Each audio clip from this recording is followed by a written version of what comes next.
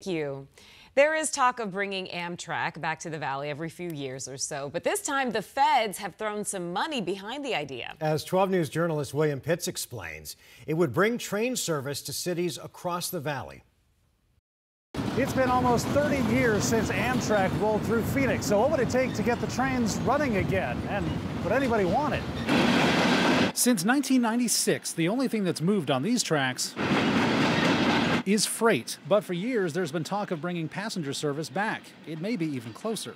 There's traction and there are the funds available, so we're really excited that they're taking those next steps. Tracy Angeles is with All Aboard Arizona. They've been pushing to get Amtrak back in the valley for years. As the valley continues to grow, we want to make sure that, people who come here and people that are here, they have more opportunities to have those various modes of transit. The new line would look like this. It would go from Tucson to Coolidge, through Queen Creek to Phoenix, on to Buckeye, then down to Yuma. The current line just goes through Maricopa. 8 stops in all, and the cities involved have all signed on.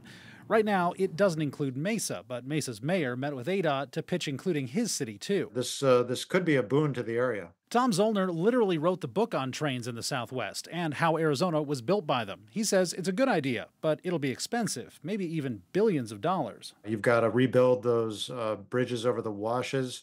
You've got to double trackage some of the right-of-way. The idea that this would go through Mesa makes it even more expensive. While I am a fan of this, you also have to be super pragmatic about it. There are detractors, though. There's a bill in the state legislature that would ban ADOT from supporting it. The punishment would shut down the Department of Transportation. Regardless, there's no money set aside for the project yet, just money for planning. A train to Tucson is still a long way off. The big thing is that the funds are there. We've gotten traction, so we're really excited that we're getting a foot in the door. William Pitts, 12 News.